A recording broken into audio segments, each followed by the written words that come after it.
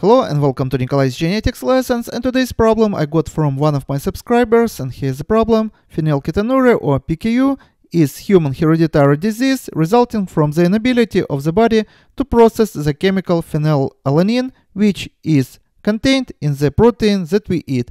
About 5 people per 1,000 are carriers of PKU. Sarah and James have never heard of PKU and were shocked to discover that their first child, John, had PKU. Sarah's identical twin sister, Mary, and her husband, Frank, are planning to have a child. Pedigree of Frank's family has no known cases of PKU, and here are 4 questions that we have to answer. In order to solve this problem, we have to start with building a pedigree for this family. So what we know? We know that Sarah and her husband, James, have a child whose name John, who has PKU. So he is Sarah, he is James. So let's put S on top, James here, and they have a son with PKU, whose name is John. So also J here, and he is affected with this genetic disorder. So we for sure know his genotype, which is small a, small a. This instantly, let me use different colors, small a, that instantly give us information that genotype of the Sarah is capital A, small a, and her husband James is also capital A and small a. What else we know about this family? We know that Sarah has identical twin sister, Mary. So let's put this connection here, identical sister, Mary. And they have, of course, parents, so let's say father here and mother here. And this is how we specify identical twins on the pedigree.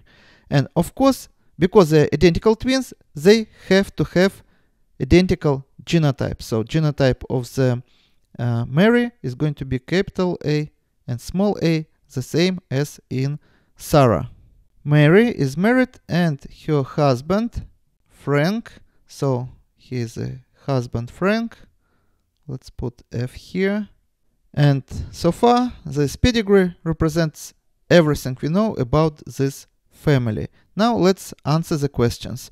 And the first question, what are the genotypes of Sarah and James, Mary and Frank, respectively? Sarah and James, we know for sure they are obligate carriers because they have affected child. So they have to be carriers. So we know for sure the genotype. We also sure about the genotype of the Sarah's sister Mary because she is identical twin of the Sarah. So she also have to be obligate carrier. Now what about Frank? And according to our problem, take a look.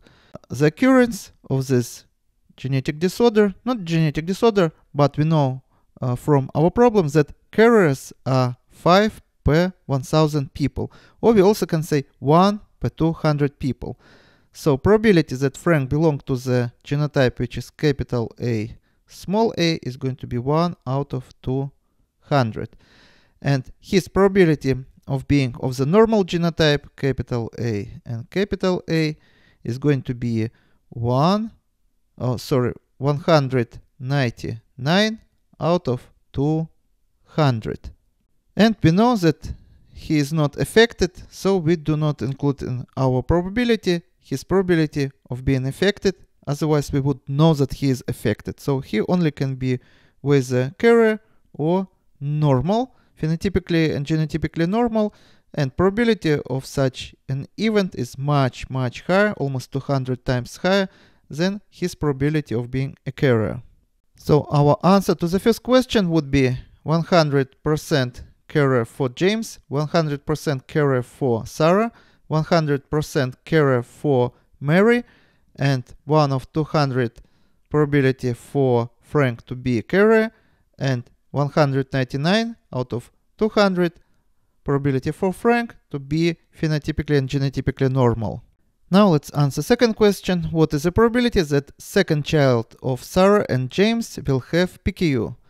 And the answer is going to be very easy. So here's the genotype of the Mary, he is a genotype of the James, and when we build a simple Punnett square, we can answer this question. So capital A here, capital A small a here, capital A small a here, and small a here.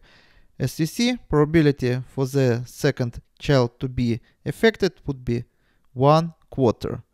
And this is going to be an answer to this question. Now let's move to the third question. What is the probability that the first child of Mary and Frank will have PKU? So Mary and Frank, and what is the probability that the unborn child, so future child, and we use this sign to specify that the gender is not known. But for this genetic disorder, the gender is not important because it affects both males and females. This is not sex-linked genetic disorder, it is autosomal recessive. So parents both phenotypically normal, but we know that Mary obligate carrier. So we can say that her genotype is 100% carrier. 1/1 is 100%. And they may have affected children only if Frank also would be carrier. So let's put capital A small a here, and they only may have affected children if her husband Frank also would be carrier. 1/200. But even if they are going to be both carriers, probability that their first child would be a carrier would be 1/4. So we also have to include this in our calculation. So we have to multiply by 1/4 probability that the child would be homozygous recessive. And as you see, probability for the first child to be affected with this genetic disorder is going to be 1/800. And this is going to be an answer to the third question, 1/800. And the last question, Sarah and James are worried about their grandchildren from John will have PKU. What is the risk that one of their grandchildren from John will have PKU? Take a look. John is affected child. So he has this genetic disorder. So he is 100% or 1/1 belong to this genotype. And in order for him to have affected children, he have to meet also another person, female, whose genotype is going to be carrier. Otherwise, if his wife would be homozygous normal, there is no chance that they would have affected child. And in population, the probability would be 1/200. And in this case, the probability that they would have affected child would be 50%. I don't have much space left to build another Punnett square, but imagine we have to build a Punnett square where on the one side we will have small a, and on the other side we will have capital A and small a.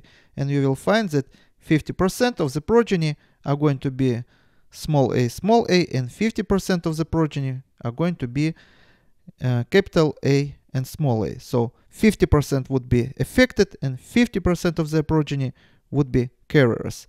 No any other variants. So if you now think that we have to multiply by 1/2, just like in our previous calculations, this is very tricky question.